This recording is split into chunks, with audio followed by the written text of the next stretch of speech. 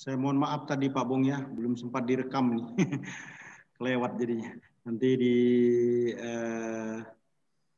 apa namanya? Di khotbah tanpa catatan kita rekam ya. Saya baru ngelihat ternyata belum direkam. Thank you. Ya, saya sudah beri catatan di sini khotbahnya Pak Bong. Sekitar 15 menit ya. Hampir lah. Pendahuluannya oke, tanggung jawab orang percaya menurut standar Allah. Ada garis besarnya ya, taat kepada Allah, melayani Tuhan, mengasihi Allah gitu ya. Berdoa kepada Allah, nanti diperbaiki nih Pak ya. Taat kepada Allah sudah betul melayani bagi Allah atau mengasihi untuk Allah atau gimana gitu ya. Supaya sinkron aja garis besarnya. Saya sudah revisi kan? Ya. Ya, ikutin aja yang saya sudah revisi itu Pak ya. Mungkin karena di Zoom ya, waktunya 15 menit ya. Ada pesan yang kuat dari pengusaha, kemudian kuliah sampai 7-8 tahun saudara ya, tidak mudah ya. Kemudian menjadi church planting tetapi luar biasa, nilainya adalah cum laude ya. Ada teks Alkitab yang cocok, ada penerapan yang bersifat spesifik ya. Baik.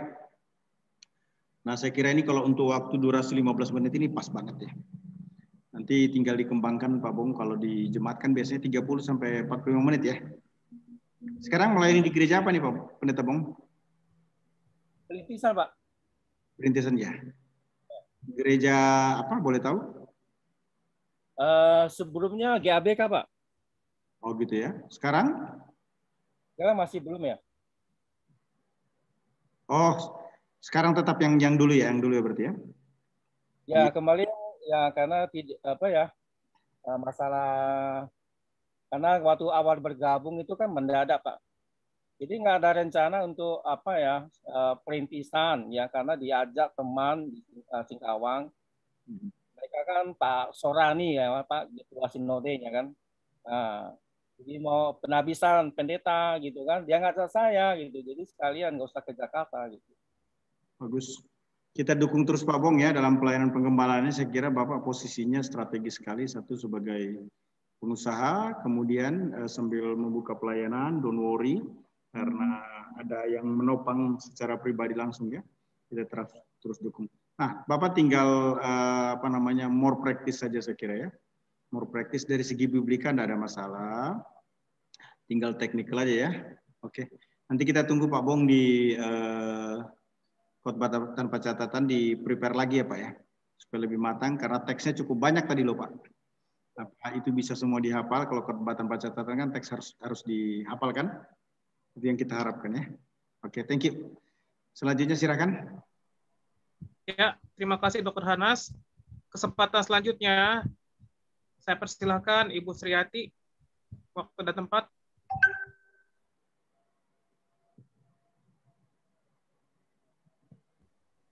Bisa di-unmute mic-nya Ibu.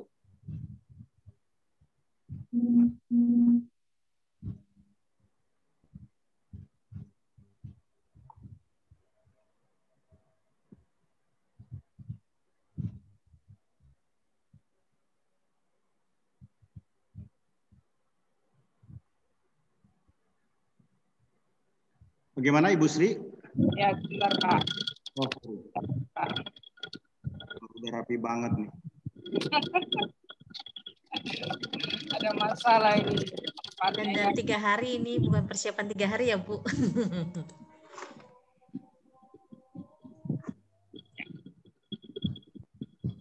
Haleluya. Terdengar suara saya Pak? Sangat jelas. Haleluya. Tuhan. Pada malam hari ini sangat bersyukur karena Tuhan itu baik. Terima kasih kesempatan diberikan kepada saya untuk dapat menyampaikan firman Tuhan pada malam hari ini. Dan saya percaya saudara semua berbahagia dan diberkati oleh Tuhan. Haleluya. Nah, saudaraku yang dikasih oleh Tuhan, kalau kita memperhatikan biasanya Bapak Presiden kita, ya, Bapak Jokowi sering berkunjung ke daerah-daerah dan Presiden selalu mewawancarai kepada masyarakat, apakah itu masyarakat yang masih anak-anak atau orang tua. Dan yang menjadi ciri khas dari Bapak Jokowi ini menanyakan hal-hal seperti tentang Pancasila, tentang tokoh-tokoh, tentang menteri-menteri, bahkan nama-nama ikan, ya, ditanyakan oleh Bapak Jokowi ketika berkunjung ke daerah-daerah. Dan apa saudara yang menjadi ending daripada semuanya itu? Ketika mereka bisa menjawab, Pak Jokowi itu memberikan hadiah kepada masyarakat, yaitu sebuah sepeda. Selalu memberikan hadiah sebuah sepeda kepada masyarakat, ya. Dan kalau kita perhatikan, kalau Bapak Jokowi bisa memberikan sepeda, tentu itu hal yang biasa. Karena Bapak Jokowi ini banyak uang, ya, gajinya saja banyak, juta-juta, itu tidak masalah kalau memberikan hanya sebuah sepeda. Namun yang saya ingin katakan kepada saudara, ingin ceritakan kepada saudara, ada satu pengalaman saya ketika saya melayani di sebuah desa di daerah Palu, Sulawesi Tengah, saudara. Di situ itu sekitar 2 jam kalau perjalanan dari Palu ke desa tersebut di mana saya melayani. Dan di situ banyak mahasiswa Tuhan. Nah, pada waktu itu tahun 1999 saya masuk ke tempat pelayanan tersebut. Seperti misalnya lokal Balai Keselamatan di daerah Palu itu sudah memiliki tempat-tempat pelayanan dan kita di rolling, ya. Dan saudara, apa yang saya temui, rumah dinas atau rumah pastori itu dalam keadaan yang sangat prihatinkan, saudara.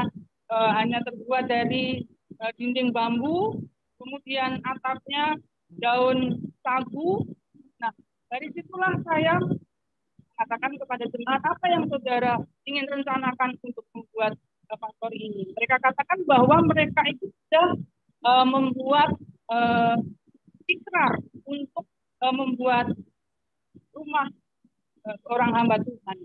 Namun pada saat itu uang hanya terkumpul sedikit saja, saudara-saudara. Namun saya katakan, apa yang ada pada saudara itulah mari kita gunakan. Kita mulai saat ini untuk membangun rumah pastori. Karena rumah pastori ini kalau hujan, kita kehujanan, kebanjiran, harus bersih-bersih membuang air dari dalam rumah.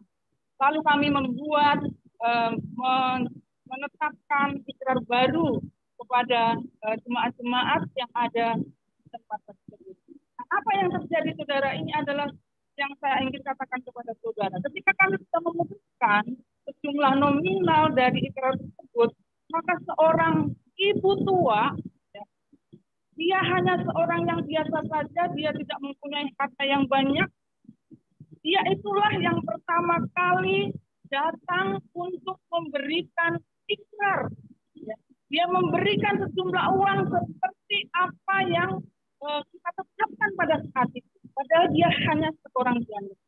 Inilah, saudara, yang saya ingin katakan kepada saudara pada malam hari ini. Kita diingatkan bahwa ketika kita memberi itu tidak akan menjadi miskin. Kita akan memberi itu tidak akan menjadi miskin. Kita memberi harta kita itu tidak akan berkurang. Itu tema kita pada malam hari ini. Memberi tidak akan menjadi miskin. Sekali lagi, memberi tidak akan menjadi miskin.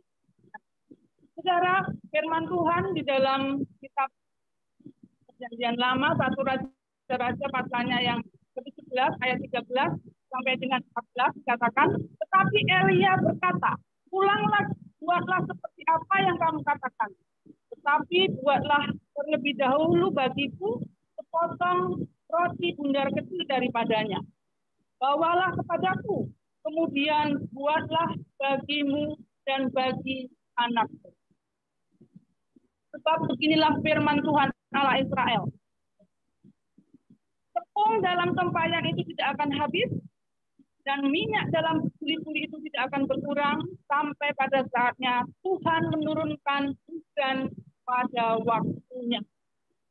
Saudara yang dikasihi oleh Tuhan, memberi tidak akan menjadi. Bagaimana memberi tidak akan menjadi miskin?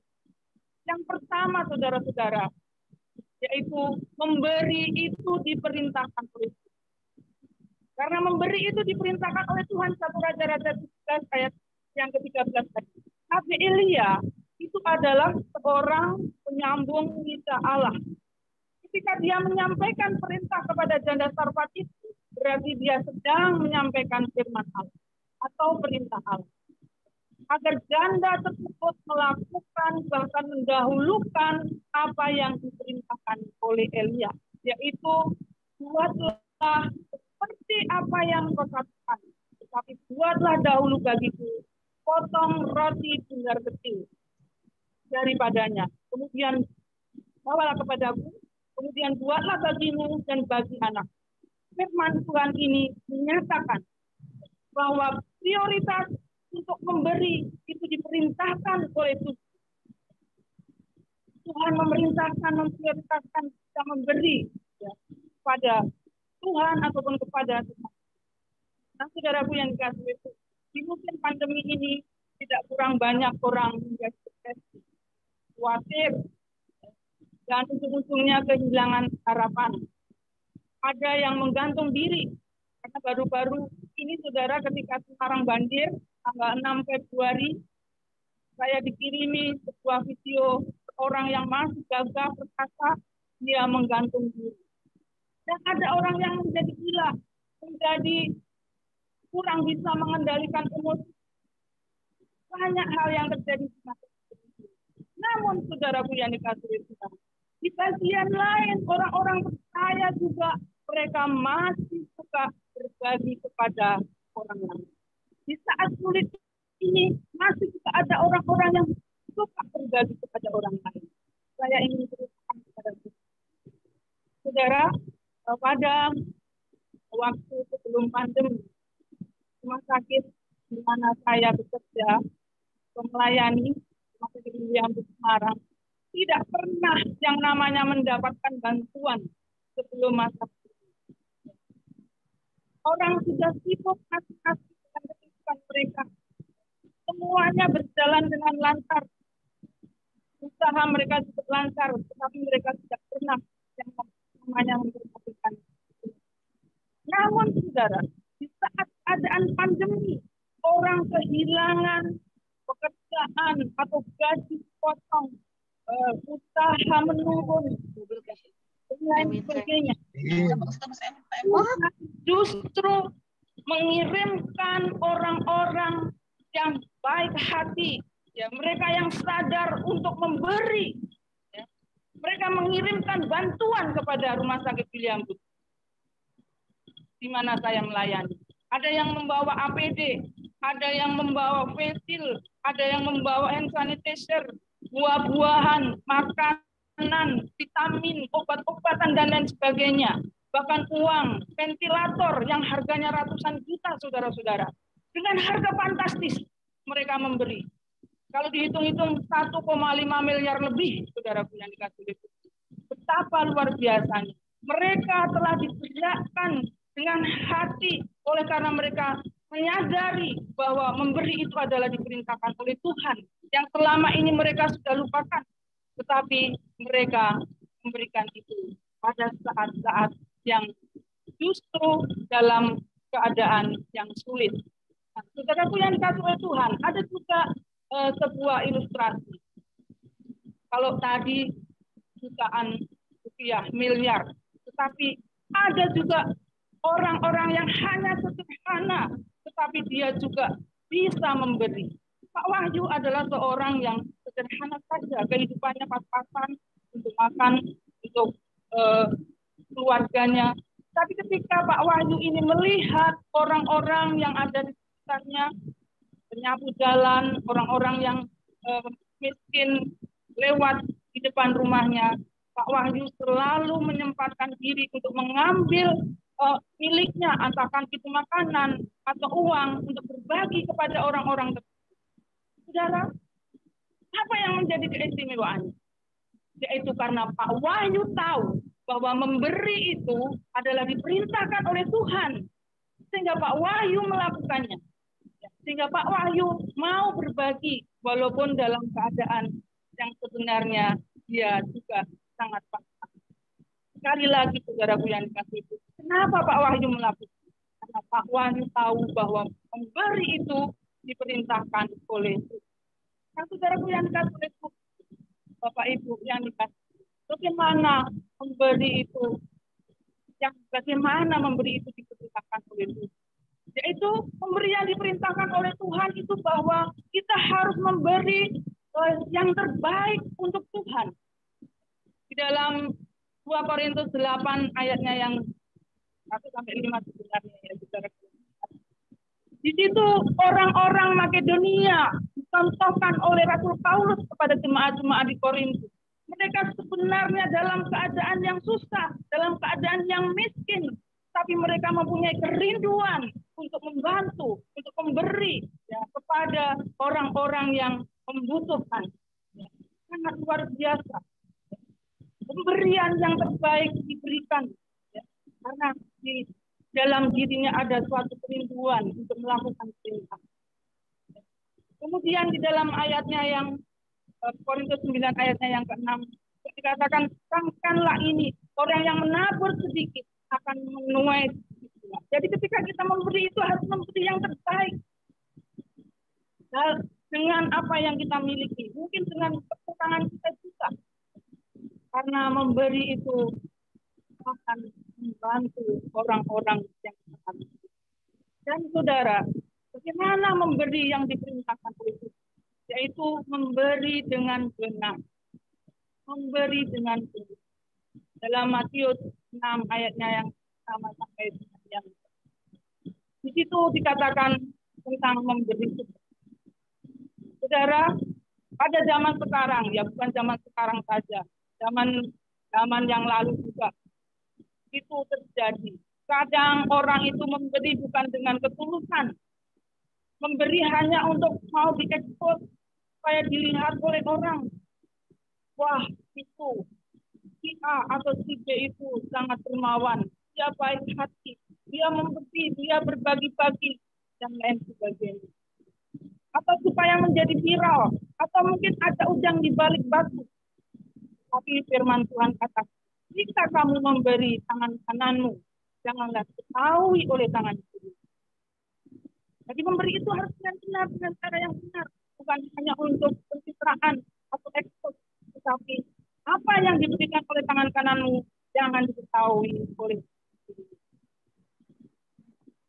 Dan pemberian itu dilakukan dengan sembunyi, bukan diekspos supaya kita mendapat follower yang banyak atau apa yang kita inginkan dari pemberian itu. Kemudian saudaraku yang dikasihi, bagaimana memberi yang diperintahkan oleh Tuhan? Orang yang memberi diperintahkan oleh Tuhan, dia tidak akan kehabisan berkat. Kalau memberi diperintahkan oleh Tuhan, pasti tidak akan kehabisan berkat. Kalau saudara memberi kemudian saudara merasa miskin, kita memberi kemudian kita merasa menyesal bahwa wah, coba saya kalau tidak berbagi sama orang, pasti saya bisa beli ini, saya bisa beli itu, saya bisa bangun rumah, saya bisa beli mobil dan lain sebagainya. Berarti saudara memberi itu adalah merasa rugi atau merasa rugi. Tapi memberi yang diperintahkan Tuhan itu tidak akan mengurangi berkat-berkat saudara. Dalam firman Tuhan tadi, kembali kita dalam firman Tuhan. Dalam 1 Raja-Raja pasal 19. Ketika seorang janda sarfat ini memberikan roti yang harusnya roti itu dia makan sendiri dengan anaknya. Dan setelah itu habis. Tapi ketika dia mendengar apa yang diperintahkan oleh Tuhan melalui Nabi Elia, kemudian janda sarfat ini melakukannya. Apa yang terjadi, saudara? Sangat luar biasa. Berkat daripada janda sarfat ini, minyak dalam budi-budi tidak habis sampai pada Tuhan menurunkan hujan pada waktunya, dan tepung dalam tempayan itu juga tidak habis. Sangat luar biasa yang dialami oleh janda sarfat. saudaraku yang dikasih oleh Tuhan, ini sangatlah inspirasi kepada kita bahwa kita jangan takut. Memberi itu diperintahkan oleh Tuhan. Dan memberi itu harus dengan yang benar, dengan yang benar, dan jangan merasa rugi, dan saudara memberi itu harus yang terbaik untuk Tuhan. Nah, yang kedua, saudaraku yang dikasih, bagaimana supaya kita memberi dan tidak menjadi miskin? Yang kedua yaitu memberi dilakukan dengan sukacita. Di dalam firman Tuhan, di dalam 2 Korintus 9 ayatnya yang ke-7, ya, dikatakan, hendaklah masing-masing memberi menurut kerelaan hati, jangan dengan hati atau dengan paksaan, sebab Allah mengasihi orang yang memberi dengan sukacita. Memberi adalah perintah Tuhan. Yang kedua, dari bawahi, memberi adalah dengan dalam 2 Korintus 9 ayat. Dan saudara yang dikasih Tuhan, kan dasar 4 ini memberi akan kepada Elia. Melakukannya juga walaupun dia dalam keadaan yang kekurangan. Dia memberikan dengan tanpa memikirkan aku nanti bagaimana, apa yang harus dimakan. Tapi dia memberikan dengan kepada Elia. Dan pemberiannya itu sudah menjadi besar. Tapi Elia sudah dikuatkan, dikuatkan melalui roti minuman itu. Nah, saudara yang dikasih Tuhan, Rasul Paulus menegaskan dalam ini, memberi itu harus dengan kerelaan hati. Memberi itu dengan tanpa paksaan. Memberi itu tidak dengan sedih hati. Tetapi memberi itu dengan sukacita. Sekali lagi, memberi itu harus dengan sukacita. Kalau saudara memberi dengan tidak rela, itu tidak jadi. Tapi kalau memberi dengan sukacita, itu tidak akan memberkati orang yang saudara. Nah, saudara ada, tentu saudara sudah mendengar semuanya bahwa kisah seorang yang terkenal, ya, D.Th, saudara sudah mengenal semuanya kisah dari D.Th. D.Th yang tadinya hanya seorang yang biasa-biasa saja, yang punya cita-cita menjadi guru mertua. D.Th menjadi kaya raya. Tetapi di balik kaya raya yang dialami D.Th, ada kisah yang terselip yang menjadi inspirasi dari D.Th. Pada saat dia pergi ke bandara di Amerika, dia akan membaca koran, tetapi dia tidak mempunyai uang untuk membeli koran. Lalu seorang negro yang menjual koran itu memberikan korannya kepada D.Th. Kemudian 3 bulan kemudian, dia datang kembali ke bandara tersebut. Dia ingin membeli koran, tapi juga tidak mempunyai uang. Lalu, lagi-lagi orang negro ini memberikan korannya dengan saudara. Kalau di dalam diri orang negro itu tidak ada perasaan senang, sukacita, ketulusan, dia tidak akan mau memberi. Negro itu memberikan dengan sukacita korannya dengan tanpa memperhitungkan rugi atau untung. Aku nanti dapat apa? Tapi dia memberikan itu. Nah, 19 tahun kemudian ketika D.Th sudah berhasil, dia menjadi kaya raya, dia menjadi bapak Microsoft, yang tentunya kita semua sekarang ini memakai di perangkat komputer saudara, memakai Microsoft, yang menjadi kaya raya. Dia berhasil. Dalam keberhasilannya ini, dia kepada negro. Lalu dia mencari negro dan mendapat. Dan dia ingin membalas budi atau pemberian apa yang sudah dia terima, yaitu koran tersebut. Dia katakan apa yang aku mau lakukan buatmu. Buat negro tadi. Kenapa? Kamu tidak bisa menyaingi Aku memberi kamu dalam keadaan kurang, tapi kalau kamu memberi kepadaku dalam keadaan yang tidak kaya. Jadi, saudaraku yang dikasihi, apa yang menjadi kesimpulan dari D.Th? Memberi itu lebih baik daripada menerima. Memberi itu lebih baik daripada menerima. Artinya lebih baik daripada saudaraku memberi menjadi berkat yang luar biasa. Pemberian itu yang kecil juga membuat Th menjadi dan Th sekarang juga sudah banyak membantu banyak orang yang susah di dunia ini. Dia tahu bagaimana dia perlu pertolongan orang lain saat dia senang dia bisa memberi kepada orang lain. Th menjadi orang yang kaya.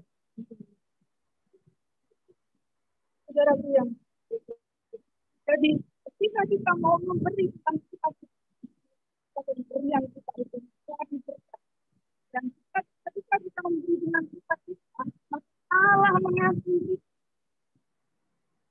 Katakan dalam firman Tuhan tadi dalam 2 Korintus 9 Allah mengasihi orang yang memberi dengan kita.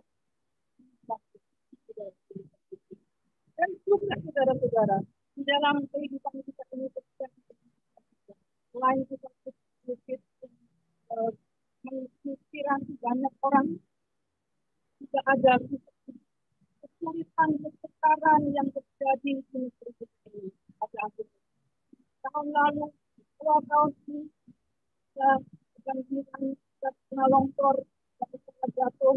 Tahun yang lalu juga ada gerombolan berusuh-usuh yang membakar rumah, membakar orang tidak ada. Saudara, di dalam keadaan ini, saudara, banyak orang-orang juga yang dikerjakan oleh untuk memberi dan membantu orang lain, memberikan kebahagiaan untuk menolong mereka-mereka yang dalam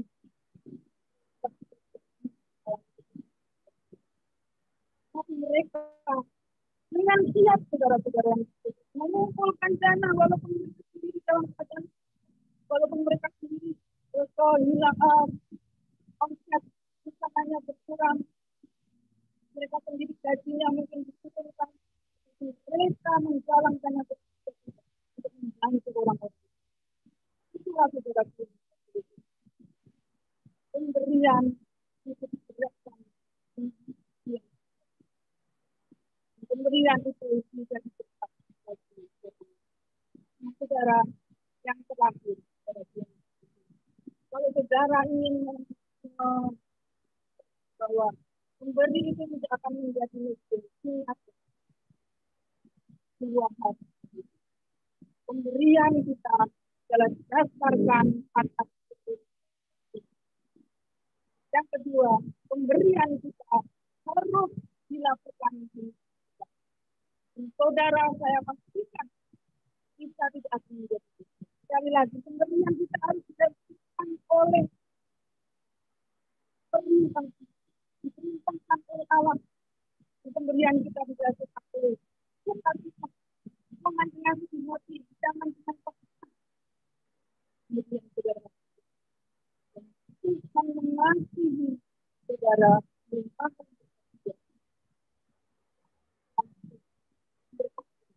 saudara akan menjadi orang-orang yang murah hati, dapat memberi dengan baik, benar. Tuhan. Ya, terima kasih kepada Ibu Sriati ya, sekitar 25 menit ya. Pendahuluannya bagus tentang Joko Widodo yang memberi karena kaya. Ini cerita menarik sekali karena ada ibu yang kekurangan justru membantu untuk membuatkan rumah pendeta ya. Nah, kalau cerita ini ibu sampaikan dengan penjiwaan yang lebih kuat dengan kata-kata dan mimik yang istilahnya itu mendukung cerita itu, makanya akan sangat menarik sekali ya. Tapi kontennya udah oke. Bahwa banyak orang itu memberi karena berkelebihan, tapi si ibu ini memberi justru karena kekurangannya. Ya, memberi tidak akan menjadi miskin. Memberi diperintahkan Tuhan ya. Wow, keren. Kenapa garis besar 1 ini dijelaskan bagaimana ada banyak dampak-dampak negatif dari pandemi COVID-19 ini. Ada banyak orang bunuh diri dan sebagainya. Karena kekurangan dan stres dalam menghadapi masalah yang terjadi ya. Tetapi justru di tengah-tengah COVID-19 ini ternyata ada orang-orang tertentu juga yang mau memberi rumah sakit yang awalnya tidak pernah dapat bantuan tapi justru dapat bantuan miliaran ya. Menarik. Kemudian cerita Pak Wahyu tadi itu ya. Ibu mestinya lebih banyak cerita di Pak Wahyu itu tuh. Menarik kalau Ibu cerita panjang lebar tentang Pak Wahyu itu bagaimana kesulitannya. Itu sedikit diberi space cerita yang lebih konkret lagi. Jadi waktu cerita ilustrasi itu memang yang perlu kita perhatikan tuh di mana sih seru-serunya, gitu loh ya. Jadi bukannya bicara tentang oh ya Pak Wahyu itu orang yang pas-pasan loh, tapi dia memberi. Nah serunya di mana ceritanya? Nah cari penjelasan atau kalimat yang seru. Nah di situ kita bermain kata-katanya di situ. Itu menarik sekali. Ya, jadi memberi itu bukan pencitraan ya Bu ya, tapi memberi itu adalah karena perintah Tuhan. Ya memberi dengan sukacita. Memberi dengan sukacita ini juga menarik ya. Kenapa dikatakan memberi dengan sukacita? Karena orang yang memberi sukacita itu akan dikasih Allah ya. Bicara tentang Bill Gates yang luar biasa ya. Yang memberi semakin diberkati ya. Memberilah dengan pemberian yang terbaik. Ya, thank you ya. Appreciate untuk Ibu Sri. And the next. Ya, selanjutnya khotbah tanpa catatan Ibu Sarah. Iya Pak John, bentar.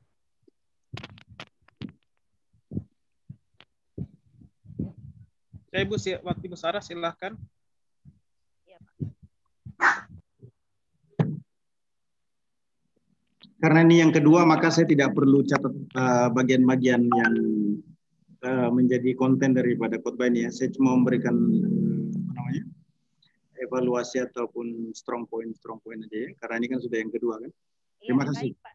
Iya Pak Pendeta Dr. Hannas. Baik. Kameranya Ibu belum dibuka. Oke, Belum. terima kasih. Lagi siap-siap. Iya, baik.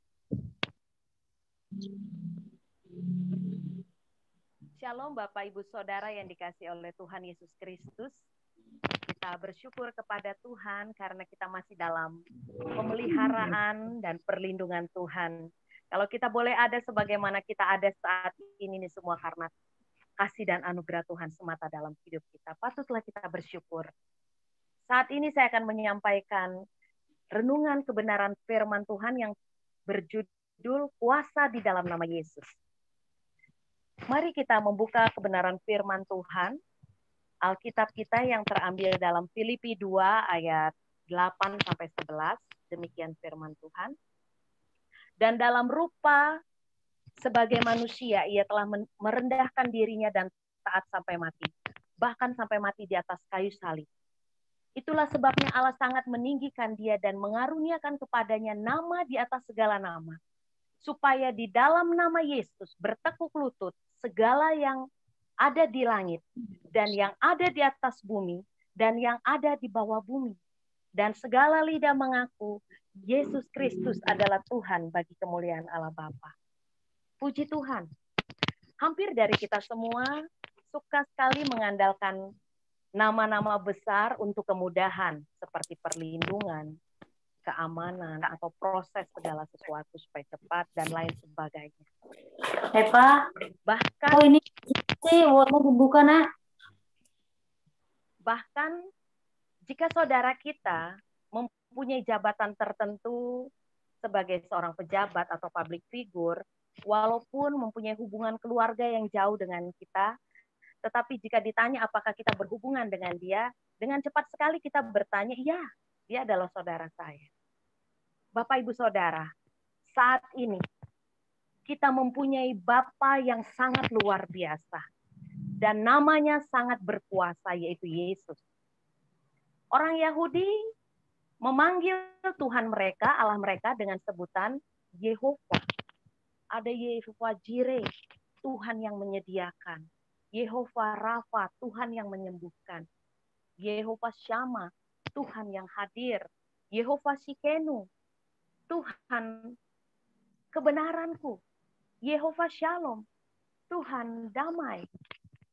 Yehova Nisi, dialah panji keselamatanku. Mereka juga menyebutkan nama Tuhan dengan panggilan El Elyon, yang artinya Allah Maha Tinggi, El Gibor, Allah yang perkasa, El Roy, Allah yang melihat, El Olam, Allah yang maha tinggi, Allah yang kekal. Bapak, Ibu, Saudara, kita memiliki Tuhan yang sangat berkuasa namanya, yaitu Yesus. Dan setiap orang yang percaya kepada Tuhan, sekali-kali tidak akan pernah dipermalukan. 1 Petrus 2 ayat 6 mengatakan. Dan hari ini kita mau belajar kuasa yang terdapat di dalam nama Yesus. Yang pertama, nama Yesus berkuasa memberikan perlindungan. Di dalam Amsal 18 ayat 10 mengatakan, nama Tuhan adalah menara yang kuat, kesanalah orang berlari dan menjadi selamat. Nama Yesus, nama Tuhan yang kita kenal di dalam nama Yesus, sangat berkuasa. Amsal menjelaskan dialah menara yang kuat. Menara yang kuat yang mampu memberikan perlindungan bagi kita dan keselamatan bagi setiap kita yang percaya kepada nama Yesus. Seorang polisi memakai pakaian preman dan mencoba untuk menghentikan kendaraan di jalanan. Tetapi karena dia berpakaian preman, semua kendaraan nggak ada yang patuh kepadanya. Tidak ada yang berhenti. Bahkan kemungkinan risiko akan terjadi kepada Bapak polisi ini, keserempet atau ketabrak. Tetapi manakala Bapak polisi ini menggunakan pakaian dinasnya, dan dia mulai berdiri di salah satu ruas jalan, dan mulai mengangkat tangannya, kendaraan akan patuh, dan semua kendaraan akan berhenti. Kenapa? Karena dia menggunakan pakaian tugas dinasnya untuk mengatur kendaraan di lalu lintas. Baju seragamnya ini berkuasa melindungi dia dari resiko kendaraan yang melaju cepat untuk mau menabrak Bapak polisi ini. Dia akan selamat dengan bajunya. Kita mempunyai Bapa yang di surga yang berkuasa memberikan perlindungan kepada kita. Namanya Yesus. Dan di dalam nama Yesus yang berkuasa memberikan perlindungan, bukan saja mampu memberikan perlindungan, tetapi mampu memberikan pertolongan bagi setiap kita. Di dalam Mazmur 124 ayat 8 mengatakan, pertolonganku hanya ada di dalam nama Tuhan. Hanya di dalam nama Tuhan kita mendapatkan pertolongan. Dan Mazmur 121 juga mengatakan, menjelaskan di sana, setiap orang yang berlindung kepada nama Tuhan akan mendapatkan penjagaan siang dan malam. Jadi tempat perlindungan kita, tempat pertolongan kita, jangan cari kepada siapa-siapa. Hanya percaya di dalam nama Yesus. Karena nama Yesus berkuasa memberikan perlindungan dan pertolongan. Dan di dalam nama Yesus yang berkuasa memberikan perlindungan juga mampu memberikan kedamaian, Bapak Ibu Saudara. Yesaya 9 ayat 5 mengatakan, 5b, dan namanya disebutkan orang penasehat ajaib, Allah yang perkasa, Bapa yang kekal, Raja damai. Tuhan yang kita sembah adalah Raja damai. Dialah Raja di atas segala raja yang mampu memberikan kedamaian kepada kita di tengah-tengah ketegangan yang kita alami, di tengah-tengah kekhawatiran yang kita hadapi, di tengah badai kehidupan yang kita jalani. Kita mampu berjalan bersama Tuhan, kita dalam kedamaian, karena kita bisa menghadapi segala sesuatu bersama dengan nama yang berkuasa, yaitu nama Yesus. Dan di dalam nama Yesus yang berkuasa memberikan perlindungan, juga mampu mengusir setan. Di dalam Markus 9 ayat 38 dan Lukas 9 ayat 34, Lukas 9 ayat 49 di sana menjelaskan, setiap orang yang berlindung kepada nama Tuhan akan mendapatkan penjagaan dari serangan kuasa kegelapan. Bahkan kita mampu mengusir setan di dalam nama Yesus. Luar biasa, nama Yesus ini sangat berkuasa, memberikan perlindungan bagi setiap kita yang percaya kepadanya. Hal yang pertama kita telah belajar, kuasa yang terdapat di dalam nama Yesus. Yang pertama, nama Yesus berkuasa memberikan perlindungan. Hal yang kedua, nama Yesus berkuasa menjawab doa. Di dalam Yohanes 14 ayat 13 mengatakan, dan apapun juga yang kamu minta di dalam namaku, aku akan melakukannya supaya Bapa dipermuliakan di dalam Anak. Setiap doa kita, Tuhan mendengar, dan Tuhan sangat berkuasa untuk menjawab setiap doa kita, Bapak Ibu Saudara. Asalkan sesuai dengan kehendak Tuhan, jangan sesuai dengan kehendak kita. Karena kalau kehendak kita ini belum tentu sesuai dengan kehendak Tuhan. Dan jangan memaksa kehendak kita menjadi kehendak Tuhan. Harus sesuai dengan kehendak Tuhan. Kenapa? Karena kehendak Tuhan dan waktu Tuhan itulah yang terbaik bagi kita. Ada seorang anak kecil, dia asik bermain, lalu dia mulai kehausan, dia coba meminta segelas air susu dari satu pintu ke pintu lain, lalu sebuah pintu terbuka dan seorang ibu janda ternyata melihat anak kecil yang meminta segelas air susu. Lalu ibu janda ini masuk dan memberikan segelas air putih. Lalu ibu janda ini masuk dan memberikan segelas air susu kepada anak itu. Lalu waktu terus berjalan dan ibu ini semakin tua dan mulai jatuh sakit ternyata. Dan biaya pengobatan ibu ini cukup besar. Dan ibu ini juga harus melakukan sebuah tindakan operasi. Syaratnya semua biaya-biaya harus sudah lunas dibayar. Lalu anak perempuannya yang sudah bekerja mengumpulkan semua uang tabungannya dan sisa gajinya saat itu untuk melunasi biaya, ternyata belum cukup, Bapak Ibu. Ternyata biaya pengobatannya agak sedikit besar. Lalu anak ini dengan berpasrah, dia sedih karena tidak bisa melakukan yang terbaik kepada ibunya. Dia hanya pulang dan hanya mampu berdoa. Lalu keesokan harinya dengan sedih dia memasuki kamar rawat inap ibunya.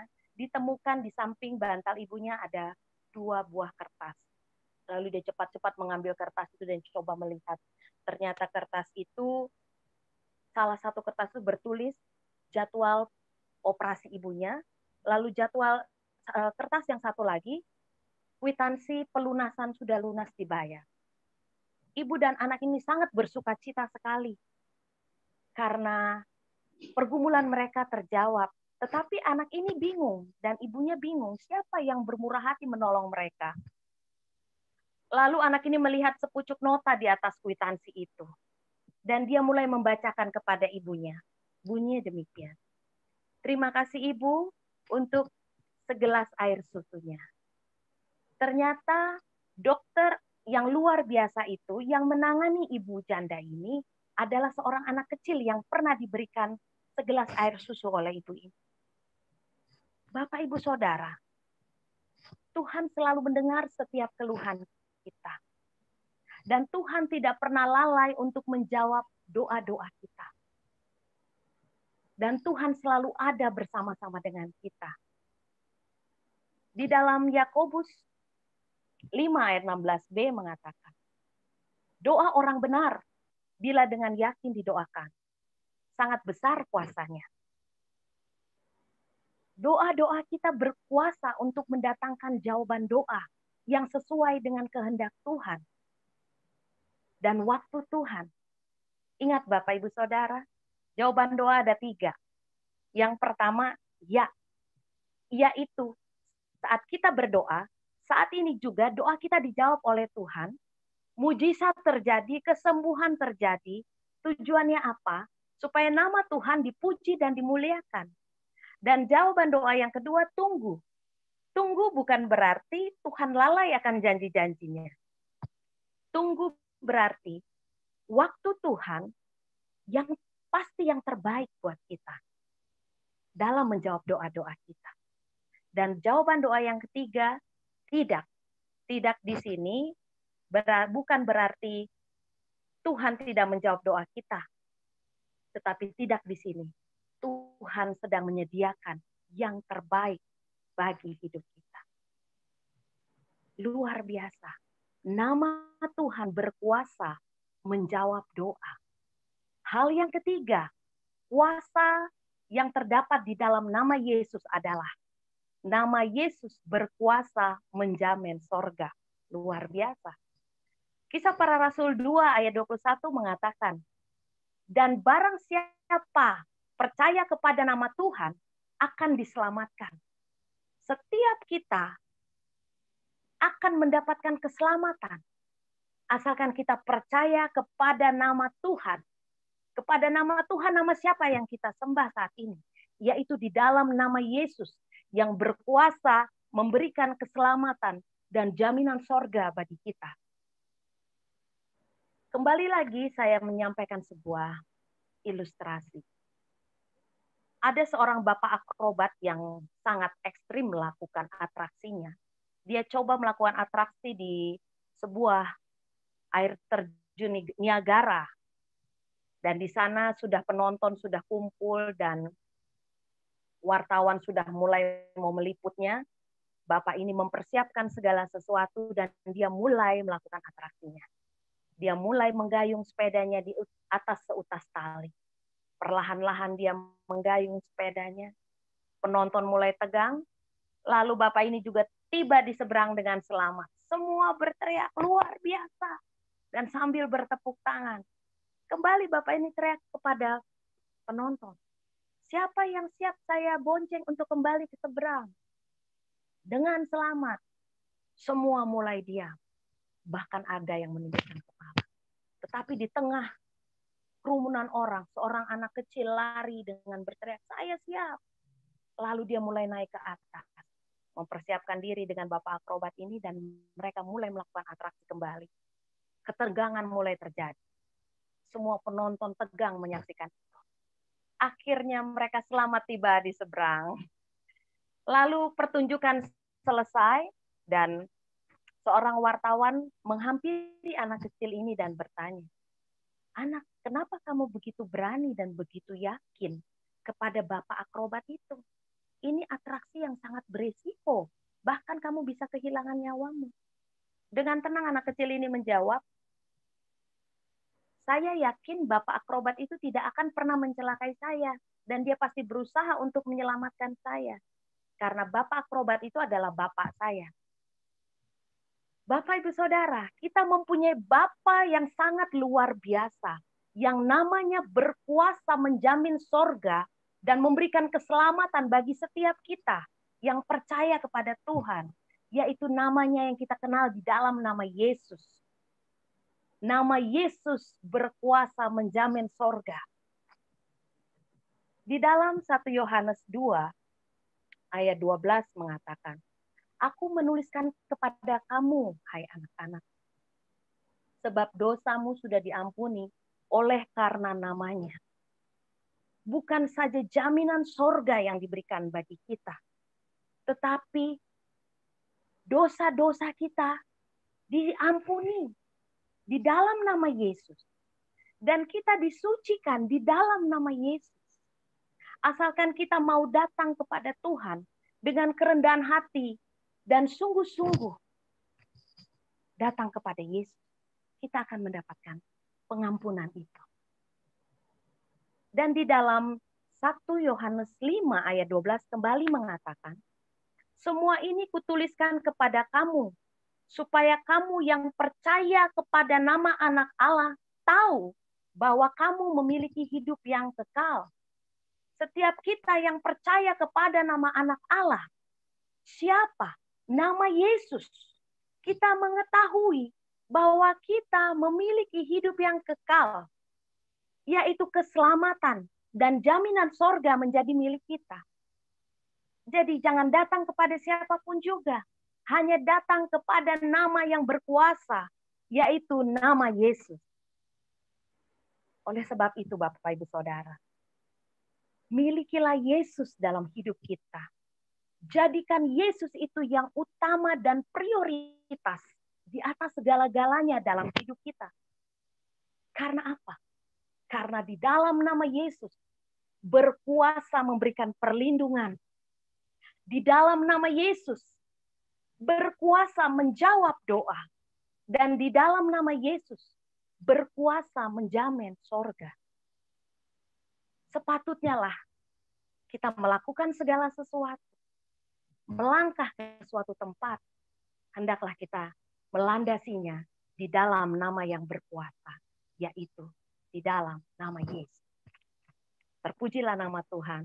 Tuhan Yesus memberkati kita semua. Iya. Yeah. Thank you. Terima kasih, Pak. 25 lebih ya? Iya, Pak Dokter Hannas. Ya, teks Alkitabnya tadi dibaca dulu. Itu ilustrasinya kalau didahului, baru baca teks mantap banget. Ada upaya untuk menjelaskan secara tuntas. Waktu persiapan ini saya kira cukup ya. Karena kelihatan dari cara berbicaranya, kemudian ayat-ayat yang digunakan. Ilustrasinya sangat baik sekali ya. Kemudian dihafal ya. Oke. Kalau ini memang Ibu berniat untuk dijadikan salah satu khotbah unggulan, terus digali dan dilengkapi lagi. Selamat ya Bu ya. Bagus sekali. Thank you. Selanjutnya Brother John. Ya, terima kasih Dr. Hannas. Selanjutnya sudah tidak ada aturan Pak Metaharanto Abednego, tapi berhubung dia ada acara dia tidak bisa. Oke, jadi sudah tidak ada nih. Saya explain ya. Ya. Baik.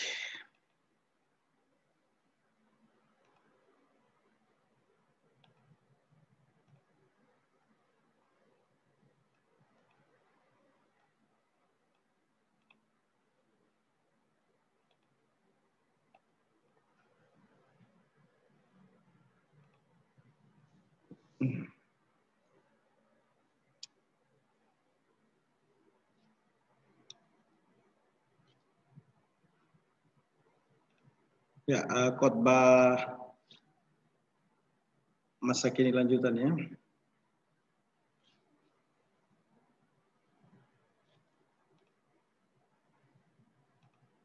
Secara khusus pada malam ini kita akan membahas tentang jenis khotbah dan juga contoh khotbah lengkap ya.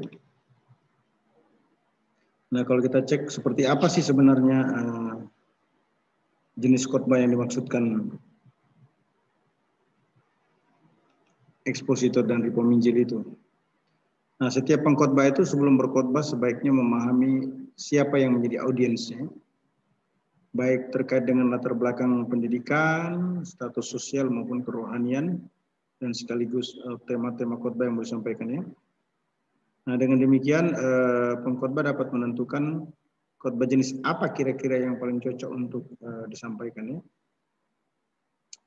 Ada 4 khotbah kan yang saya sudah sampaikan, 2 topik dan tekstual, dan sekarang ini kita akan secara khusus bicara tentang ekspositori ya. Khotbah ekspositori adalah jenis khotbah yang dinyatakan dalam 2 Timotius 4 ayat 2 itu ya. Beritakanlah firman Allah atau keruxonton logon. Dalam bahasa Inggris disebut dengan preach the word. Nah, khotbah ekspositori ini menjelaskan apa yang dinyatakan oleh Alkitab, bukan apa yang dikatakan orang tentang Alkitab, tapi apa yang dikatakan Alkitab. Betapa penting sekali orang atau seorang pengkhotbah itu menggali lebih dalam tentang maksud teks ya. Nah, khotbah ini sifatnya sangatlah induktif. Karena fokus pada pemberitaan merupakan hasil dari eksegesis ya, yang meliputi kontekstual, sintaktikal, verbal, teologikal, dan homiletikal ya. Secara singkat saja ya, saya sampaikan ulang. Kalau kontekstual itu kan sebenarnya menekankan tentang introduction atau pengantar dari kitab itu sendiri ya. Apakah itu penulis, tahun penulisan, latar belakang, tujuan penulisan. Yang paling penting sebenarnya itu latar belakang, tujuan penulisan, dan sinkronisasi teks itu dengan konteks dekat. Garis besarnya ya, maksud saya itu. Kemudian sintaksis ini sebenarnya bicara tentang tema proposisi, di mana tema proposisi itu sebenarnya adalah inti paragraf ya. Kalaupun dia satu ayat ya, inti dari ayat itu kira-kira apa. Nah, tema proposisi ini kalau dia satu paragraf maka dikatakan sebagai inti paragraf kan. Nah, di dalam tema proposisi itu paragraf-paragraf itu kan terdiri dari kalimat-kalimat ya. Maka perlu dicek hubungan kalimat-kalimat dengan tema proposisi apa kontribusinya. Di bawah paragraf ada namanya kalimat, di bawah kalimat ada namanya klausa. Di bawah klausa itu ada namanya prasa. Nah, saya ulangi dari awal ya. Yang paling kecil dulu namanya prasa-prasa itu dia tidak boleh ada predikatnya. Kalau klausa itu boleh ada predikatnya, ada subjeknya. Tapi fungsinya tidak melebihi kalimat. Nah, kalau kalimat itu dia subjek, predikat, objek, bisa juga ada keterangan ya. Nah, gabungan dari beberapa kalimat-kalimat itu membentuk yang namanya paragraf. Nah, kemudian analisis verbal. Analisis verbal ini ada 3. Yang pertama itu leksikal, gramatikal, historikal ya. Nah, leksikal ini sebenarnya hanya ingin melihat dari kamus. Jadi arti menurut kamus seperti apa sih? Nah, kita mengalami kesulitan kalau dalam bahasa Yunani Ibrani itu kalau ingin ngecek kata secara utuh di dalam kamusnya. Nah, itu sebabnya ada fasilitas BibleWorks yang sangat menolong kita untuk melihat rootnya atau akar katanya apa, atau Bible Hub ya. Itu juga menolong. Nah, biasanya kalau Yunani itu dia kini aktif indikatif orang pertama tunggal. Saya sedang sungguh-sungguh secara aktif. Nah, itu terjemahannya. Akhiran O. Biasanya kan. Kalau Yunani itu dia orang ketiga tunggal pria. Kalau Ibrani, sorry. Kalau Ibrani. Jadi he. Biasanya begitu ya. Kadang-kala untuk waktu tertentu dia tidak memberikan vokal. Ya. Hanya letter. Hanya konsonan. Tidak ada huruf hidupnya. Huruf mati semua ya.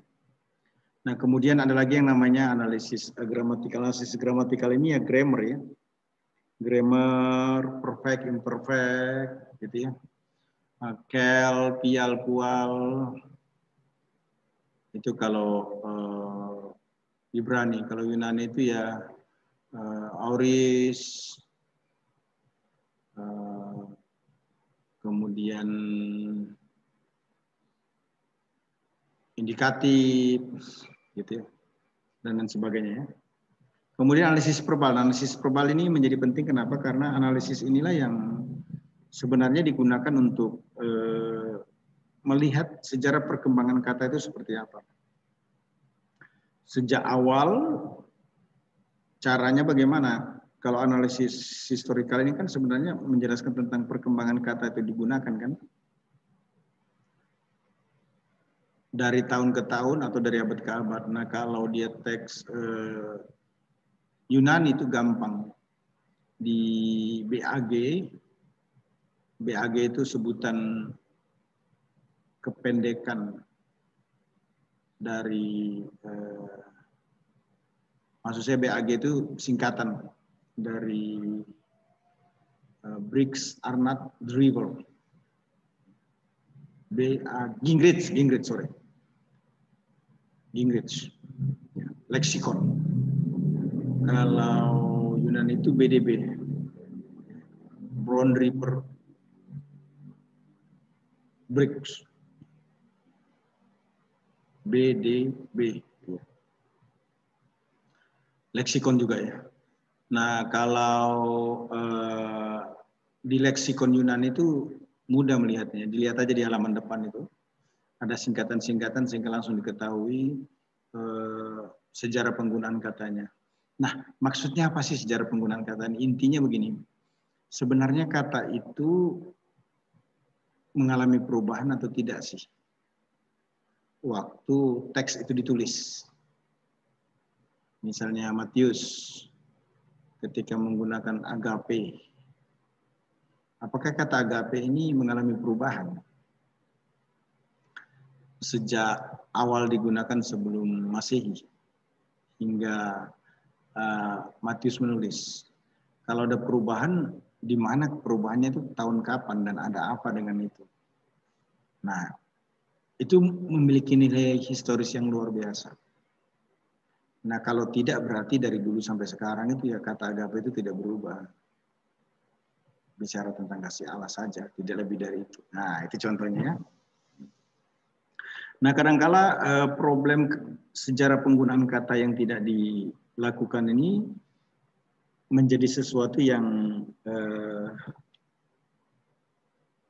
dipaksakan untuk langsung melihat penggunaan istilah itu di masa kini. Dan kita mulai tidak tuntas menjelaskan itu karena ada hal yang hilang. Misalnya sebutlah abad 21. Ada abad sebelum Masehi, bagaimana teks itu ada. Dan ternyata maknanya berbeda. Contoh, apakah kata Yahweh, YHWH itu memang sejak munculnya kata itu digunakan sampai saat ini betul-betul menunjuk bahwa itu adalah Tuhan. Nah, itu perlu diselidiki gitu ya. Kata eklesia. Apakah kata eklesia itu betul-betul menunjuk kepada gereja, tubuh Kristus saja? Atau kumpulan orang-orang dalam perjanjian lama juga disebut dengan istilah eklesia? Sejarah penggunaan kata ini menjadi penting supaya kita bisa memposisikan diri mengambil maknanya secara tepat. Okay. Kemudian analisis teologikal ini sebenarnya hendak melakukan analisa sehingga ditemukan kerangka jika kata iman itu digunakan di surat-surat Paulus, apakah beda dengan Yakobus? Apakah beda dengan Yesus punya? Apakah beda dengan tulisan Musa? Kalau beda, di mana bedanya? Misalnya tulisan Musa di kitab Kejadian maknanya apa? Atau mendapatkan satu ayat khusus. Nah, kemudian di tulisan Paulus maknanya berbeda atau tidak? Itu menarik ya. Jadi kalau analisis teologikal itu sebenarnya melihat secara komprehensif seluruh kepentingan wahyu Allah mulai dari Kejadian sampai Wahyu. Tapi biasanya mahasiswa teologi karena banyak hal yang harus dikerjakan terkait dengan analisis ini, akibatnya dia hanya mengkompernya atau mensimilarkannya dengan satu teks yang lain ya. Kemudian analisis homiletikal itu. Analisis homiletikal itu adalah analisis yang ingin menjelaskan bagaimana ini bisa disampaikan secara mudah ya kepada audiens, sehingga audiens itu memberikan feedback terhadap khotbah kita, bukan dalam artian langsung. Feedback itu dalam bentuk menerima dengan hati dan juga melakukan dalam kehidupannya. Nah, khotbah ekspositor itu disampaikan secara alkitabiah ya, dinamis, kemudian kontekstual. Nah, khotbah ekspositor itu dimulai, ditengahi, dan diakhiri dengan tetap berfokus pada Alkitab. Ada ilustrasi dan bahan-bahan lainnya yang dijadikan sebagai pendukung, tapi itu sifatnya sekunder ya. Jadi lebih utama itu adalah penekanan pada penggalian teks Alkitab itu sendiri. Nah, seorang pengkhotbah ekspositori harus merupakan anak Tuhan yang betul-betul lahir baru atau born dan menganut paham Injili konservatif, artinya memegang teguh ineransi ketaksalaan Alkitab. Sebab jika tidak, dia akan menyampaikannya dengan tidak baik. Hati-hati dengan statement di zaman sekarang ini ya. Saudara-saudara, hati-hati ya. Nah, di YouTube gitu kan. Jangan nafsir. Ngomong begitu, jangan nafsir.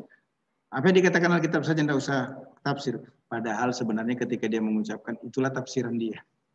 Jadi tidak ada orang itu membaca Alkitab tidak menafsir, semua menafsir. Ada yang menafsir, tidak menggunakan kata-kata di luar teks, itu disebut tafsiran level observasi. Jadi ketika orang berbicara tentang Alkitab, setelah membacanya kemudian dia menjelaskan itu sudah tafsir. Tidak ada orang itu tidak menafsir, semua menafsir. Cuma ada levelnya. Pertama disebut level observasi. Level observasi itu apa? Dia hanya menjelaskan berdasarkan apa yang tertulis, di luar itu tidak ada. Gitulah. Itu level paling rendah sebenarnya dia. Kok bisa begitu? Iya. Karena dia hanya lihat teks itu, tidak lihat di teks-teks yang lain. Dia hanya lihat bahasa Indonesia, tidak lihat naskah Yunani dan Ibraninya. Itu level paling rendah. Jadi mohon dipahami dengan hormat peserta webinar, hati-hati dengan orang yang ngomong begitu. Dia sudah menafsir tapi levelnya yang paling rendah, disebut level observasi.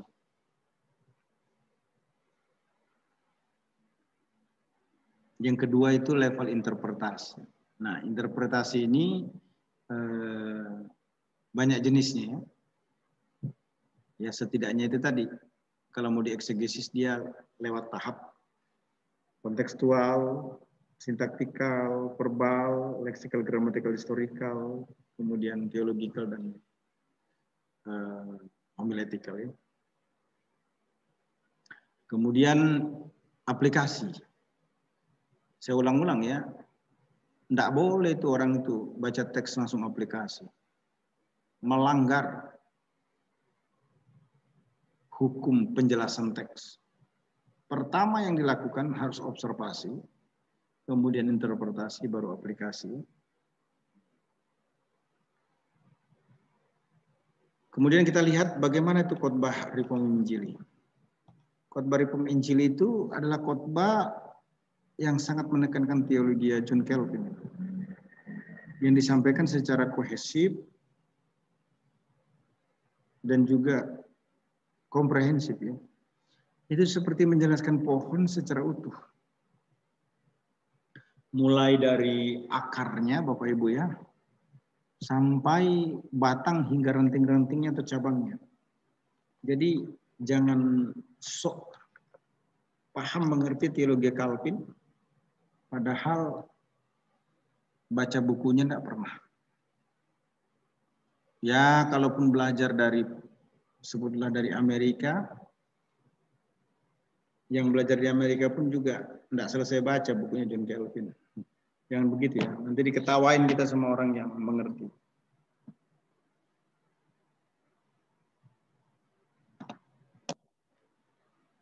Nah, penekanan teologi Calvin itu berfokus pada pemberitaan Allah menjadi segala-galanya ya.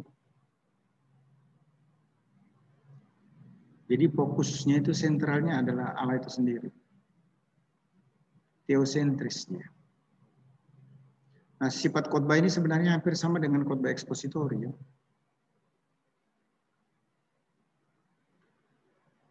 Jadi orang tidak bisa khotbah reform Injili sebenarnya kalau dia tidak memahami khotbah ekspositori. Setelah dia memahami khotbah ekspositori, baru dia belajar teologi Calvin. Karena kalau tidak, nanti dia over Calvin atau miss Calvin, lack Calvin, unless Calvin.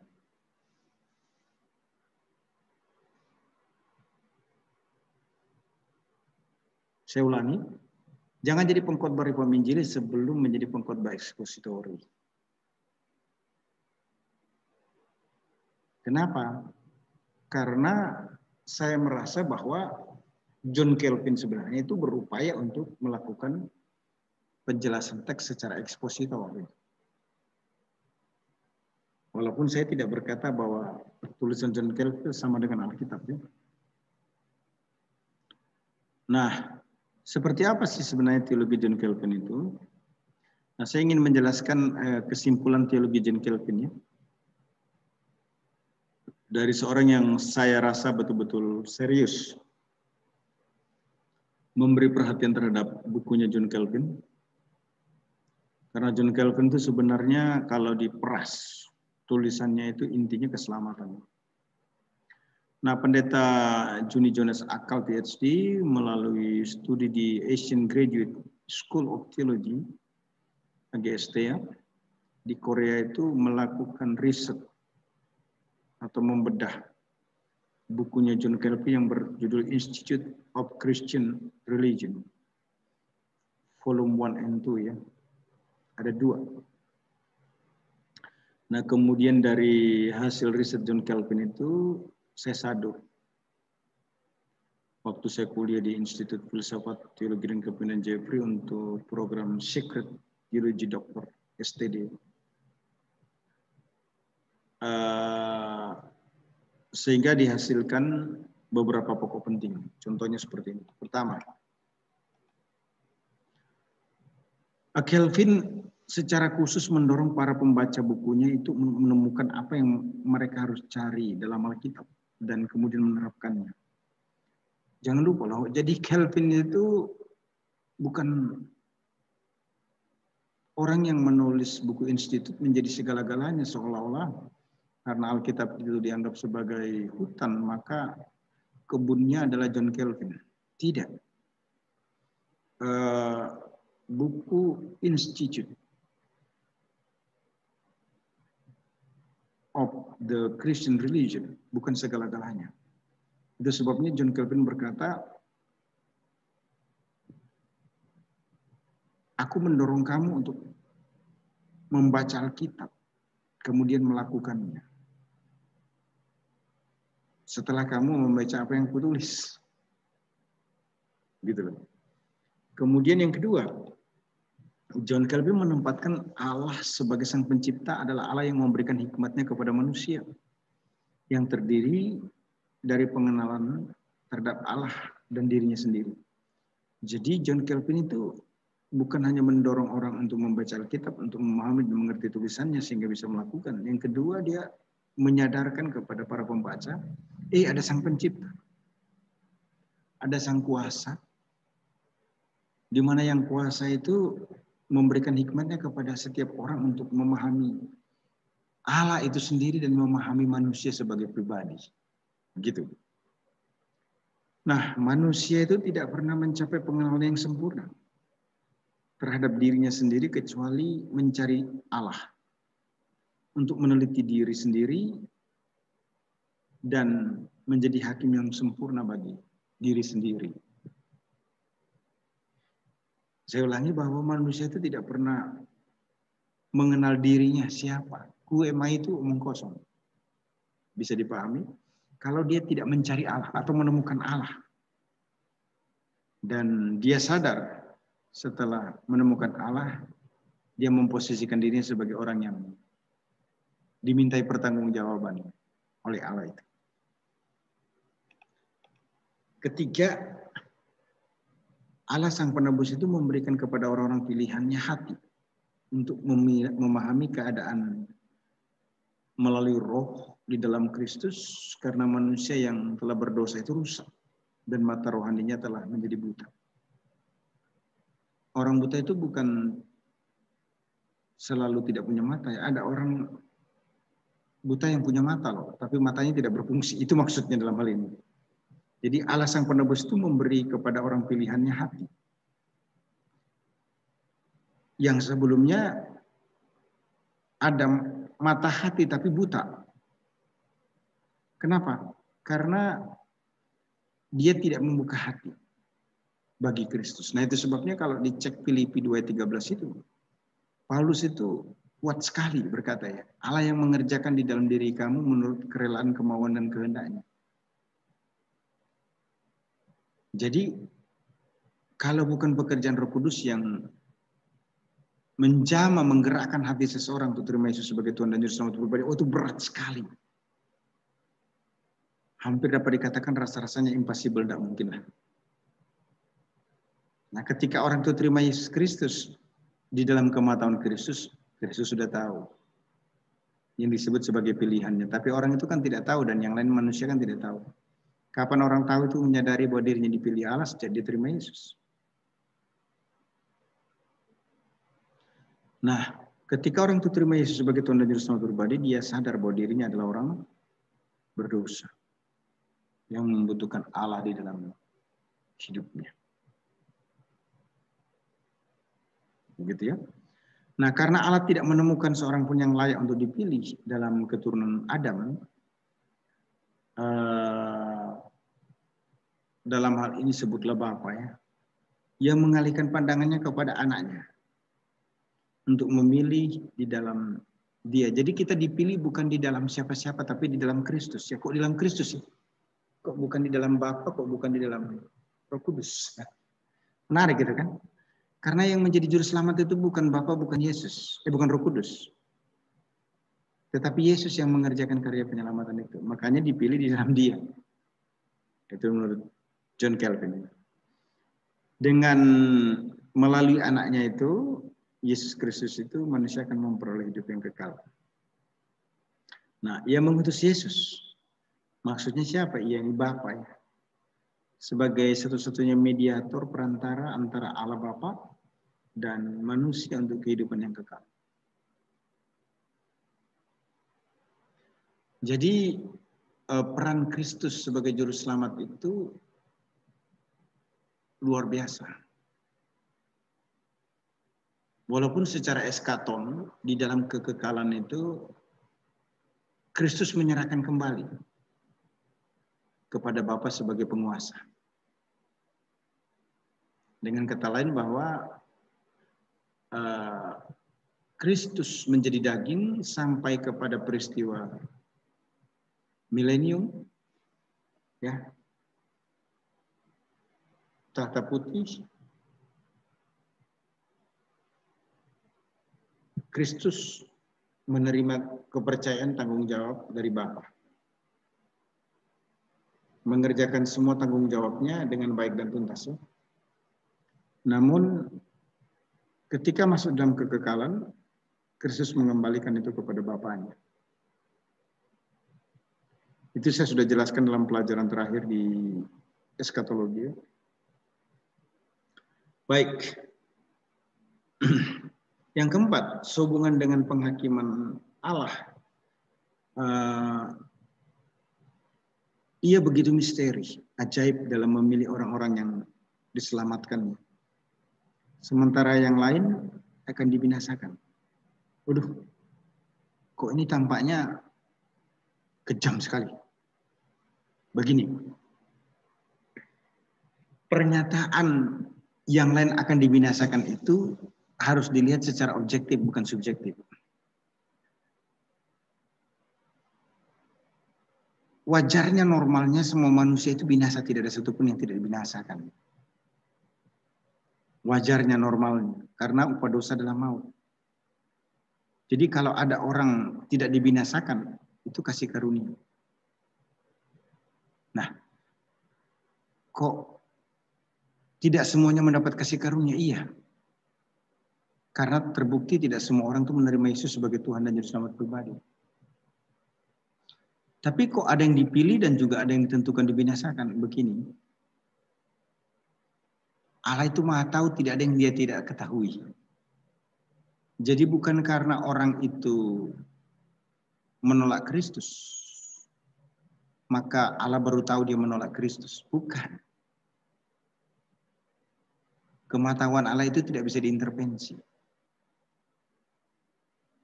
Itu sebabnya jangan memberikan indikasi negatif kalau ada yang akan dibinasakan. Di dalam kematahuan Allah itu jangan ditanya. Bukan Allah dia kalau dia tahu nanti setelah satu pemilihan atau peristiwa terjadi.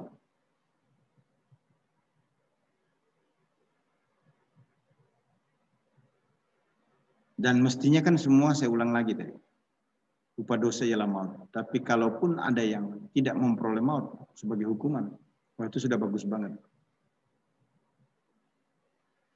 Dan itu diberikan oleh Kristus. Nah, tentu saja keselamatan itu datang dari anugerah Allah semata ya. Allah membuat manusia berdosa menjadi benar karena pengampunan dosa. Sekali lagi, Allah membuat orang berdosa menjadi benar karena pengampunannya, di mana impartasi kebenaran Kristus itu dikenakan pada orang tersebut. Jadi perpalingan itu merupakan satu tindakan di mana itu terjadi karena pekerjaan yang dikerjakan Kristus di dalam kehidupan orang percaya. Conversion, perpalingan dari dosa kepada Kristus untuk mohon pertobatan dan menunjukkan born again dengan segala buah-buahnya. Nah, untuk bisa menang atas kematian daging ataupun juga neraka ini, tentu orang itu harus mendapatkan hidup yang kekal. Nah, untuk mendapatkan kehidupan yang kekal ini, menurut John Calvin, itu tidak bisa terjadi kecuali yang namanya iluminasi atau penerangan roh, di mana Roh Kudus bekerja di dalam diri orang itu yang meyakinkan Yesus itu juru selamat. Jadi butuh yang namanya penerangan roh ya. Kemudian yang kelima, Allah memandang manusia berdosa, Allah mengundang manusia berdosa ke dalam persekutuan dengan Kristus melalui bantuan luar ya, yaitu pemberitaan firman, sakramen. Ini benar ya. Alkitab berkata iman timbul dari pendengaran akan firman Kristus. Makanya firman itu harus diberitakan. Itu merupakan outsider, pertolongan yang diberikan dari luar, bantuan yang akan menolong orang itu untuk membuka hati bagi Kristus itu adalah firman Allah. Nah, itu sebabnya penting sekali untuk memberitakan firman ini kapan saja, di mana saja, bagaimana saja situasinya. Bukan hanya firman yang harus diberitakan, tapi juga ada sakramen yang langsung diperintahkan oleh Yesus sendiri, bukan orang yang lainnya. Satu perintah yang tidak boleh tidak harus dikerjakan, yaitu baptisan kudus dan perjamuan kudus. Itu sakramen yang ditetapkan oleh Allah sendiri, bukan dibuat-buat oleh manusia. Nah, Allah membangun gerejanya melalui rahasia pilihannya, di mana ia menghembuskan atau menaruh iman kepada setiap orang melalui Injil. Nah, Allah memakai mulut para pelayan Tuhan, baik dia sebagai seorang guru, gembala, penginjil, atau jemaat biasa mungkin ya, menjadi orang yang diutus untuk menyatakan kehendaknya. Jadi tidak ada orang yang menerima Yesus menurut John Calvin jika dia tidak mendengarkan firman Allah. Setelah orang itu mendengarkan firman Allah, dia akan mendapatkan peneguhan dari roh dan harus mengikuti sakramen. Jadi baptisan dan perjamuan kudus itu jangan dianggap sebagai sesuatu yang biasa. Itu perintah langsung. Setidaknya baptisan itu mengandung beberapa makna. Satu, pengakuan simbolik Yesus mati. Pengakuan simbolik Yesus bangkit dari antara orang mati. Pengakuan simbolik mati dalam dosa. Pengakuan simbolik meninggalkan dosa. Pengakuan simbolik menyerahkan hidup sepenuhnya kepada Allah. Pengakuan simbolik menyerahkan diri kepada local church yang membaptis. Dan pengakuan secara universal bahwa dirinya adalah anggota tubuh Kristus. Yang menggunakan air.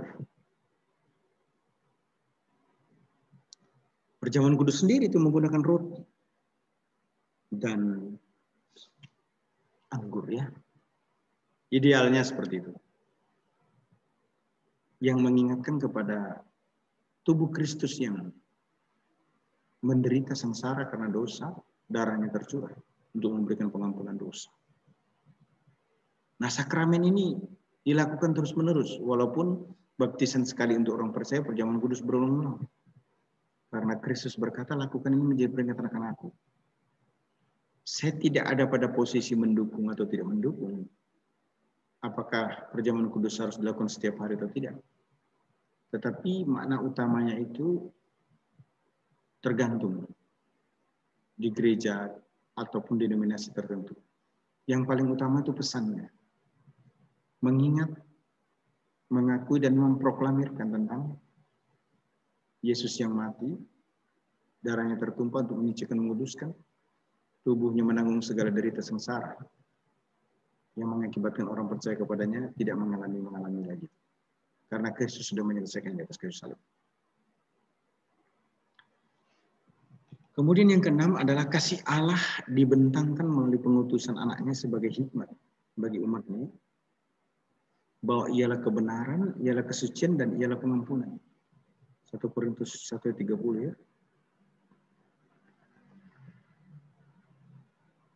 Jadi anaknya yang diutus itu merupakan hikmat, merupakan wisdom yang harus dipahami, dimengerti oleh setiap umatnya.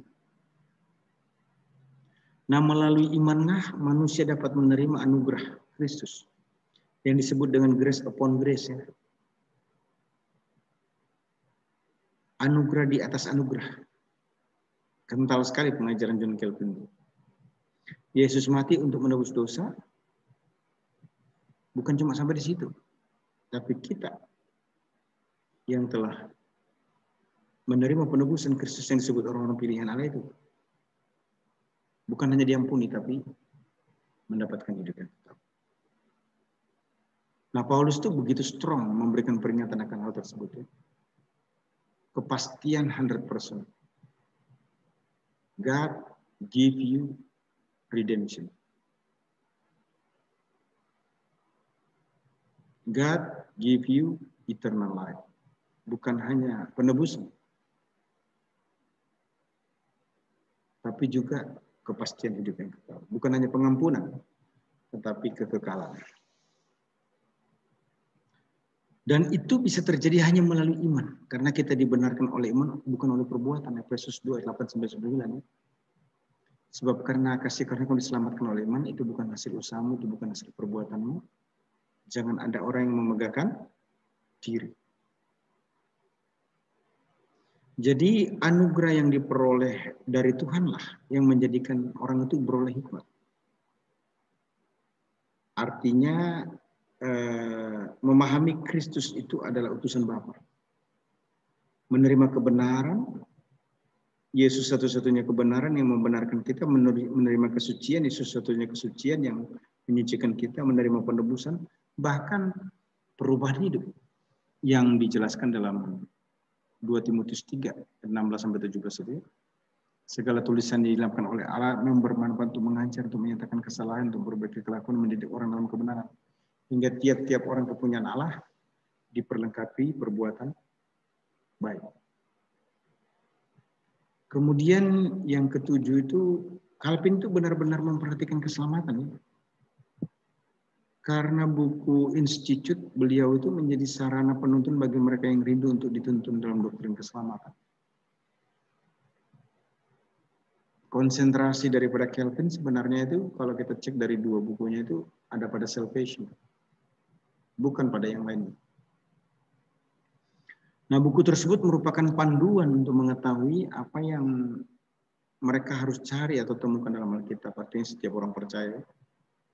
Nah, setiap orang percaya diwajibkan untuk membaca Alkitab berdasarkan kehendak atau perhatian Allah yang dinyatakan dalam Alkitab. Nah, perhatian Allah itu adalah apa? Keselamatan manusia yang berdosa melalui iman di dalam Kristus. Di mana hanya di dalam Yesus ada keselamatan. Kisah 4 ayat 12. Di bawah kolong langit ini tidak ada nama lain yang diberikan kepada manusia yang olehnya manusia dapat diselamatkan selain di dalam Dia. Nah, manusia tidak mungkin beroleh iman jika Allah tidak memberikannya melalui pekerjaan Injil. Iman timbul dari pendengaran, pendengaran akan firman Kristus. Nah, itu sebabnya Bapak Ibu, Injil itu harus diproklamasikan terus-menerus. Tidak boleh berhenti. Ya. Kalau 2 Timotius 4 ayat 12 itu kan motonya apa? Kerukson logon. Preach the word. Beritakanlah firman itu. Dilakukan dengan setia dan kita harus melihat segala kemuliaan itu dari dia, bagi dia, oleh dia, kepada dia. Roma 11 ayat 36 itu, jangan lupa itu ya. Bahwa gospel, preach the word, kerukson logon. Memberitakan firman itu endingnya Roma 11 ayat 36. Bagi dia, kepada dia, untuk dia kemuliaan sampai selama-lamanya. Nah, yang terakhir dari tulisan Calvin itu adalah keterpusasan berfokusnya pada Allah, maksudnya dalam seluruh bagian buku Institute, termasuk penjelasan terhadap iman, bahwa iman saja yang menyelamatkan tanpa andil perbuatan baik. Walaupun ada yang memahami kurang lengkap, tidak perlu berbuat baik salah. Saya ulangi dalam kesempatan ini, Calvin tidak pernah mengabaikan hidup kudus. Calvin tidak pernah mengabaikan hidup baik. Calvin tidak pernah mengabaikan hidup yang berintegritas. Kalau baca secara keseluruhan tulisan Calvin, Calvin sangat menekankan buah-buah. Jadi kalau ada yang menyampaikan bahwa keselamatan itu hanya oleh iman saja tanpa perbuatan baik, pemahamannya keliru tentang Calvin. Saya ulangi. Tulisan Calvin itu sudah benar. Menekankan if you go to heaven, kalau kamu pergi ke surga itu only by faith, nothing else. Hanya oleh iman, tidak ada yang lain. Karena itu syarat keselamatan. Namun tidak bermakna bahwa Calvin terhadap perbuatan baik. Calvin justru menekankan tentang perbuatan baik, kekudusan, hidup yang menyenangkan, memuliakan hati Allah. Jadi saya kira itu sesuatu yang sangat penting untuk kita perhatikan, karena Calvin itu ada kerinduan komitmen yang kuat untuk mengajarkan sesuatu yang sifatnya alkitabiah, walaupun dia manusia juga ya. Perlu disadari bahwa Calvin menekankan pengajaran untuk berbuat baik, menginjil, itu Calvin memberikan penekanan, bukan tidak. Dan hal-hal yang terkait dengan iman Kristen ya. Calvin menyatakan bahwa Allah itu adalah pusat dari Alkitab itu sendiri dan kemudian dijabarkan dalam bentuk bukunya yang Institute itu ya. Perhatian Allah adalah keselamatan manusia dari segala akibat dosa. Allah menyelamatkan mereka hanya karena iman di dalam Kristus Yesus. Baik, ini contoh khotbah lengkap dari khotbah ekspositori ya. Dimulai dengan perhatikan one keyword. One keywordnya apa ini? Kalau Roma 8 ayat 28 sampai 39. Conqueror atau overcome. Sebaiknya saya baca ya. Masih ada waktu sekitar 10 menit ya. Supaya kita semua bisa memahami. Roma 8 ayat yang ke-28 sampai dengan ayat yang ke-39 berkata demikian. Kita tahu sekarang bahwa Allah turut bekerja dalam segala sesuatu untuk mendatangkan kebaikan bagi mereka yang mengasihi Dia, yaitu bagi mereka yang terpanggil sesuai dengan rencana Allah. Sebab semua orang yang dipilihnya dari semula, mereka juga ditentukannya dari semula untuk menjadi serupa dengan gambaran anaknya, supaya ia, anaknya itu menjadi yang sulung di antara banyak saudara. Dan mereka yang ditentukannya dari semula, mereka itu juga dipanggilnya, dan mereka yang dipanggilnya, mereka itu juga dibenarkannya. Dan mereka yang dibenarkannya, mereka itu juga dimuliakannya. Ayat 31. Sebab itu siapakah yang akan kita katakan, sebab itu apakah yang akan kita katakan tentang semuanya itu? Jika Allah di pihak kita, siapakah yang akan melawan kita? Ia yang tidak menyayangkan anaknya sendiri, tetapi yang menyerahkannya bagi kita semua, bagaimanakah mungkin Ia tidak mengaruniakan segala sesuatu kepada kita bersama-sama dengan Dia? Siapakah yang akan menggugat orang-orang pilihan Allah, Allah yang membenarkan mereka? Siapakah yang akan menghukum mereka? Kristus Yesus yang telah mati, bahkan lebih lagi, yang telah bangkit, yang juga duduk di sebelah kanan Allah, yang malah menjadi pembela bagi kita. Siapakah yang akan memisahkan kita dari kasih Kristus? Penindasan atau kesesakan? Atau penganiayaan, atau kelaparan, atau ketelanjangan, atau bahaya, atau pedang? Seperti ada tertulis, oleh karena engkau kami ada dalam bahaya maut sepanjang hari. Kami telah dianggap sebagai domba-domba sembelihan, tapi dalam semuanya itu kita lebih daripada orang-orang yang menang oleh Dia yang telah mengasihi kita. Sebab aku yakin bahwa baik maut maupun hidup, baik malaikat-malaikat maupun pemerintah-pemerintah, baik yang ada sekarang maupun yang akan datang, atau kuasa-kuasa baik yang di atas maupun yang di bawah, ataupun sesuatu makhluk lain, tidak akan dapat memisahkan kita dari kasih Allah yang ada dalam Kristus Yesus Tuhan kita.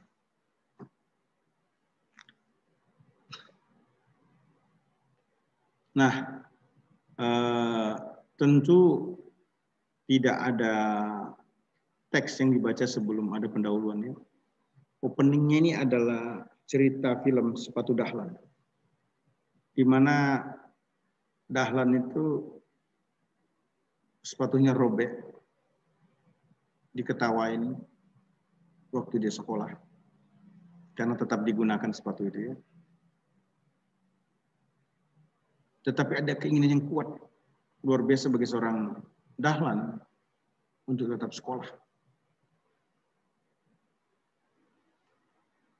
Ini cerita ini saya ambil waktu Pak Dahlan lagi populer banget waktu itu ya. Dia kan pernah menghiasi media beberapa waktu yang lalu menjadi orang yang top.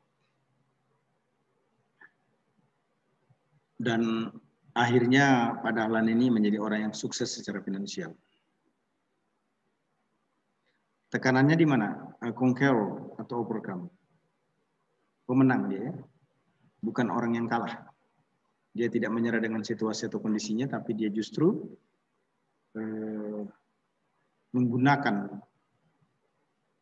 ketidakberdayaan, ketidakmampuan, ketidakmungkinan untuk keluar dari krisisnya dan menjadi pemenang. Nah, bagaimana sih sebenarnya cerita ini? Ada dua garis besar. Kita menang atas masalah yang kekal karena dipilih oleh Allah, ayat 28 sampai dengan 34. Yang kedua, kita menang atas masalah yang sementara karena telah dikasihi oleh Allah. Itu introduction saya untuk khotbah ekspositori ya. Kelihatannya minggu depan harus dijelaskan lagi karena ini panjang, ini menjadi inti. Kemudian reform Injili. Tentu ada pendahuluannya. Temanya keistimewaan orang percaya.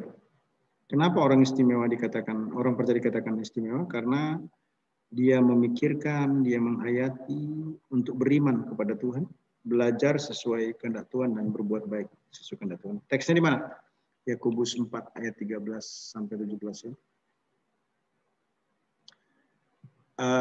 Harus ada nats kunci dalam khotbah reform. Nats kuncinya mana? Bukan di 13, 14, 16, 17, tapi di 15 ya. Sebenarnya kamu harus berkata jika Tuhan menghendaki kami akan hidup dan berbuat ini atau itu. Teks yang dipakai oleh Pak Bong tadi ya, waktu dia khotbah di pertama.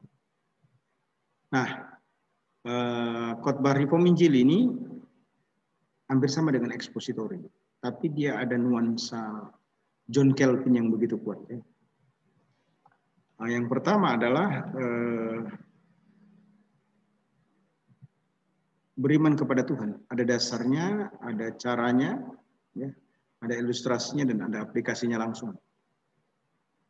Kemudian berencana sesuai kehendak Allah. Ada dasarnya, ada caranya, ada ilustrasinya juga, ada aplikasinya. Kemudian berbuat baik di dalam Tuhan. Ada dasarnya, ada caranya, ada ilustrasinya, ada aplikasinya, kemudian diakhiri dengan penutup. Nah, saya kira dari saya cukup seperti itu. Next meeting saya akan fokus secara khusus untuk menjelaskan secara detail. Tapi setidaknya ini sudah introduction-nya ya. Apa itu ekspositori dan apa itu reform Injili sudah mulai dipahami. Khotbahnya walaupun belum lengkap banget, setidaknya basicnya sudah bisa dipahami, bisa dimengerti. Ya, saya kira dari situ masih ada 4 menit. Kalau ada mau pertanyaan silahkan. Ya, terima kasih Dr. Hannas untuk pemaparannya. Masih tersisa waktu 4 menit bagi Bapak, Ibu, saudara-saudari sekalian yang ingin bertanya langsung dengan Dr. Hannas. Waktu dan tempat saya persilahkan.